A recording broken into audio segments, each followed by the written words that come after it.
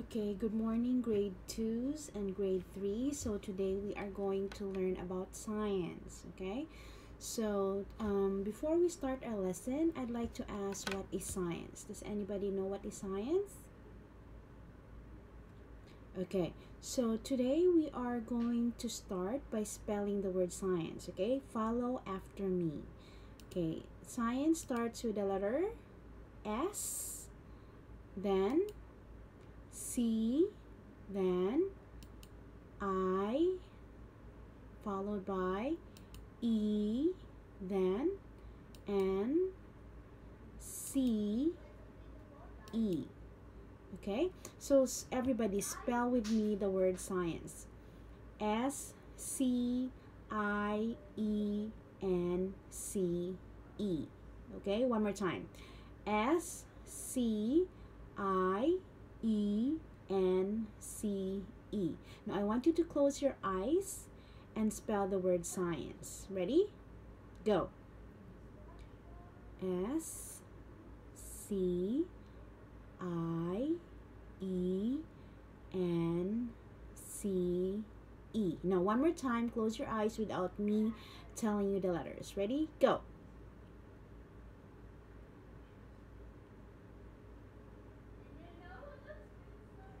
Good job. So that is how you spell the word science. Everybody say science.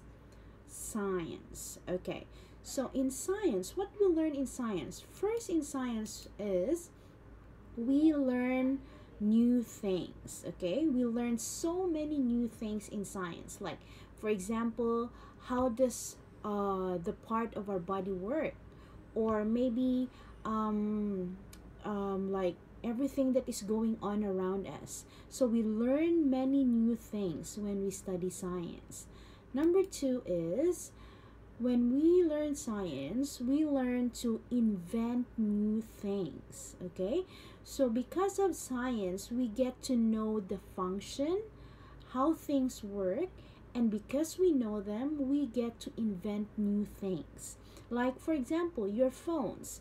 Before, you only have, like, your mom and dad have phones that use only the keypads, so they just have to press the letters. But now it's different. You have touch screen cell phones. So in science, we learn to invent new things. And also, if we have experiments, then we learn new things. Next is, because of science, we explore the unknown. Okay, so many times there are things that people don't know, but because of science, they can explore a lot of things that we don't know yet. Okay, so in science, we have people who are expert in studying science. Do you know what they are called? They are called the scientists. Very good. They are called the scientists. So these people are expert in science, and they learn new things and do inventions and discover many things around us. Okay, so there are many branches of science. Okay, many branches of science. Like a tree. A tree has many branches but one trunk. So just like science, it has many branches. For example, we only try to learn some of them. Okay, so number one, we have biology. Everybody say biology. Say it again. Biology. Okay, so biology, it is the study of all the living things. Okay, all the living things, everything that have life around you, it is called biology. And people or scientists that study biology, we call them biologists. Everybody say biologist. Good job. So next is another scientist, is we call the study of science, another one is botany. Everybody say botany. Botany. Okay, so botany is the study of plants. There are many plants around us, and the study of plants, we call them botany. And the people or the scientists that study botany, we call them botanist. Okay, everybody say botanist. Good job. Next, we have number 3, we have the branch of science is zoology. Zoology. Okay, now when you see the word zoo, it means what? Yes, it means animals. Okay, animals. So the study of animal, we call it zoology. And the people or the scientists who study about zoology, we call them zoologists. Okay, let's say it again. Zoology. Zoologist. Okay, next one, we have chemistry. Okay, chemistry is the science where the study of composition and structure of all matters. Okay, like this is where we study the solid, liquid, and gas in chemistry. Okay, and people or the scientists who study about chemistry, we call them chemists. Okay, let's say it again. Chemistry. Chemist. Good job. Next is we have geology. Everybody say geology. Geology is the study of the rocks. Okay, so the earth has a lot of rocks, and the study of rocks is we call geology. And the scientists who study about geology are called geologists. Okay, everybody say geology. Geologist. Good job. Next is we have meteorology. Oh, it's kind of difficult to pronounce. Everybody say meteorology. Okay? So meteorology is the study of weather. When sometimes it's hot, sometimes it's cold, sunny or windy, they are the ones who study the weather, the meteorologist. Okay? Everybody say meteorology. The next one is meteorologist. Good job. Next, we have, this one is kind of interesting. The study of astronomy. Astronomy is the study of the heavenly bodies. The heavenly bodies are the stars, the sun, and everything that are part of the heavenly bodies are called astronomy. Okay? And people who study astronomy, we call them astronomer. Okay, so everybody say astronomy. Astronomer. Okay, very good. So next is, after studying, these are only some of the branches of science.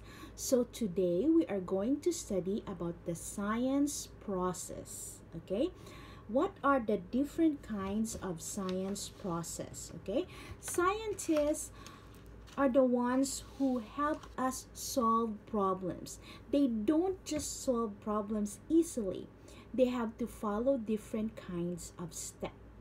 Okay, so today we're going to study the first 3 steps in solving problems. Okay, so the first one we have is observing. What do we do when we observe things? Okay, now let's do some examples. Okay, so when we observe things, we try to use our 5 senses. Okay, what are the 5 senses? Who knows? Okay, so let's start with sense of sight. What do we use for sense of sight? We use our ears. Oh, teacher is wrong. It is eyes. Very good. What do we use for sense of smell? Yes, we use our nose. Very good. And what about sense of hearing? What do we use for sense of hearing? Yes, we use our ears. Next is sense of touch. What do we use? We use our hands. Okay. And for sense of taste, what do we use? We use our tongue. Very good. So that is in observing. When we observe something, we use our five senses. Okay, let's look for examples. For example, this flower. Okay, this flower is not a real one. What is the color of this flower?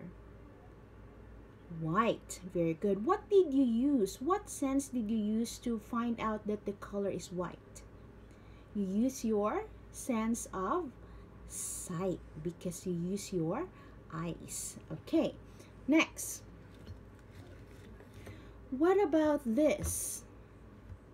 When we try to knock it, we know that it is hard. Very good. It is hard. And what sense did we use? Our sense of touch. Okay. What about if we have a salt? What is the taste of the salt? Salty. Very good. We use our sense of taste. What about sugar? Sweet, because we use our tongue or a sense of taste. What about if we listen to YouTube and the volume is 40? What is the volume? What do you observe? It is very loud. Very good. You use your sense of hearing or you use your ears. Very good. What about if your mom is cooking something delicious? How do you know that the food is delicious? Right. You use your tongue. Tongue to taste, correct? And you also use your nose to smell what your mom is cooking. Right? So that is observing. So number one in science process, we do observing by using our five senses. Okay, number two. Number two is describing. After we try to observe, we try to describe the things that we saw. Like for example, I give you example. Number one, this is a what? Pillow. Okay, so pillow, you already observe everything. You use your eyes, your hands, your senses. You use your senses to observe the pillow. Now it's time to describe the pillow.